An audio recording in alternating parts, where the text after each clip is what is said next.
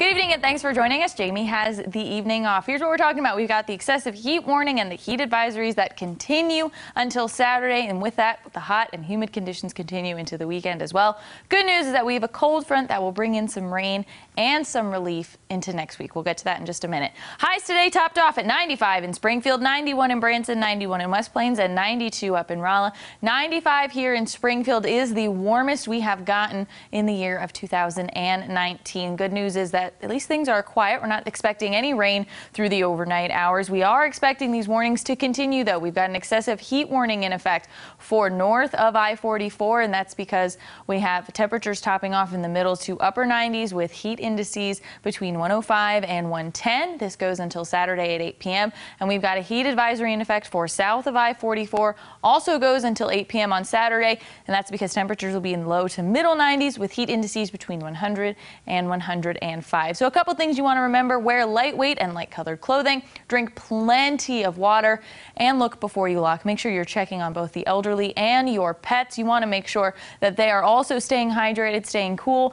and you want to trim their hair, not shave it, because they actually can get sunburnt as well. And as always, look before you lock. Hot cars can be deadly to both children and to pets. Here's what we have going on: is we have this high pressure, this area of heat and humidity just stuck over the Ozarks, not moving, and that's what's keeping us hot and humid throughout this week and into this weekend. Overnight tonight, temperatures only going to drop into the middle 70s. Tomorrow, I expect lots of sunshine and temperatures once again in the 90s area wide. I also expect feel-like temperatures to be in the triple digits area wide through much of the afternoon. Notice feel-like temperatures will be slightly warmer, slightly higher north of I-44 where that excessive heat warning is in place, and temperatures will be a little bit cooler south of the interstate, and so will feel like temperatures, which is why that heat advisory is in effect.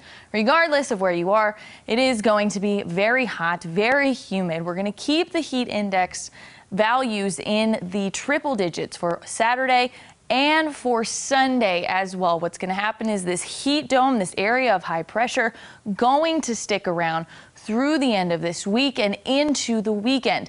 Watch what happens, though. Notice on Monday our heat index value drops significantly, and that's because we're going to have a cold front come from the north, chipping away at that hot heat dome of high pressure, and behind that cold front is going to be some showers, some cooler temperatures, and some more comfortable conditions. Those showers will come in late Sunday night into Monday. Look at the temperature difference. It is so significant. Temperatures will be in the middle 90s through Sunday. Scattered showers and storms Monday. We have temperatures in the 80s by Monday. Less humid, more comfortable, more pleasant conditions Tuesday, Wednesday, and into Thursday with plenty of sunshine. Even the overnight low is going to drop into the 60s.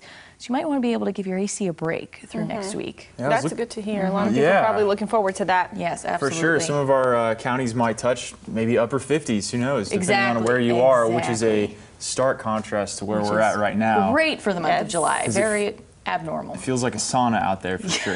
Very, very toasty. Viewers Club number, Beth? The number tonight is 150-491, and our jackpot's $1,300. All right.